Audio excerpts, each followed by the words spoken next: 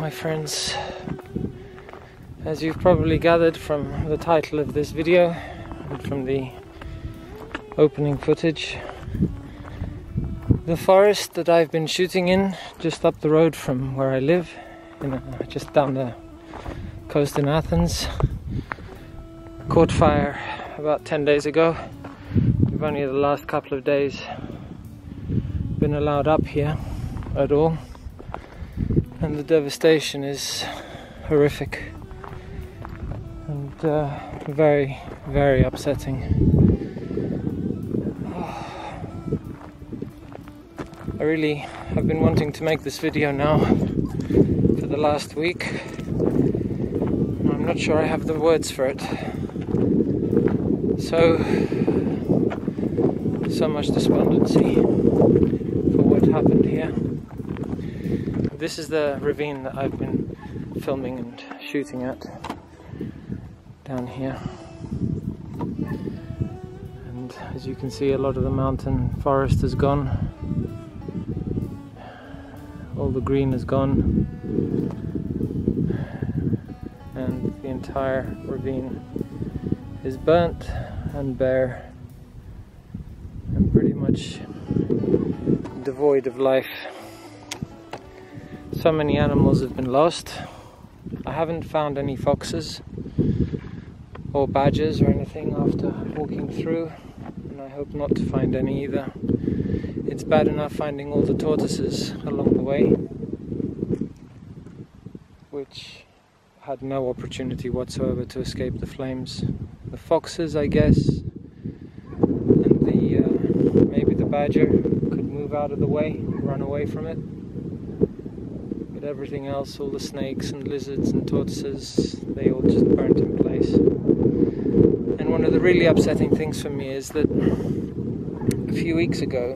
a couple of months now actually, when I was setting up the trail cams and the camera trap to try and capture a fox or a badger or something along the ravine here, I don't know if you remember, if you watched that video, but if you recall me spotting a sparrowhawk, and I kept that in mind, that brief sighting, because when I saw it, it was carrying a twig in its mouth, which meant that it was nesting along here. And it took me a good couple of weeks of searching up and down every single tree in the ravine here, and I eventually found its nest. And I set up the trail cam on a close by tree to observe the nest, because when I actually found the nest, it was empty, so I wasn't 100% sure when I located the nest that it was the sparrowhawks. So, and it looked actually like it was a previous year's nest, abandoned. So I set up the trail cam and let it run for a week, and during that week I caught male and female sparrowhawk coming to the nest.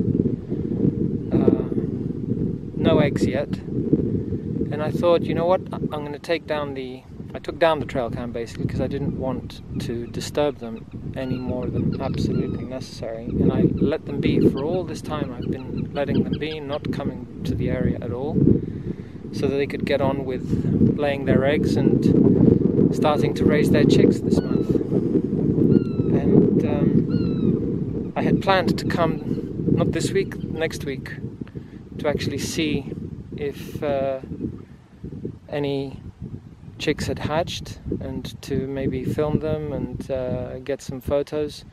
And it was basically just back here. You see the bluff along here. I was planning to walk up on the other side of the ravine here, and I could actually see down into the nest from the opposite side, and it would have been a good spot without disturbing them at all, and a raised point of elevation to actually see down into the nest. And the nest is now gone. Hopefully the sparrowhawks, they flew off, so they survived to fight another day, but everything else is gone, and it's just exceptionally sad.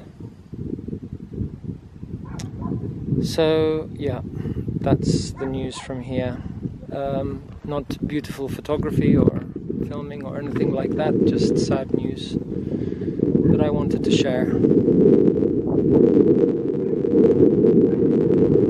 So anyway, okay. Hopefully in the coming weeks I'll be able to provide some slightly more positive, happier video and photography for you to enjoy. So until then, I'll say bye bye for now. Thanks for watching, and I'll see you next time.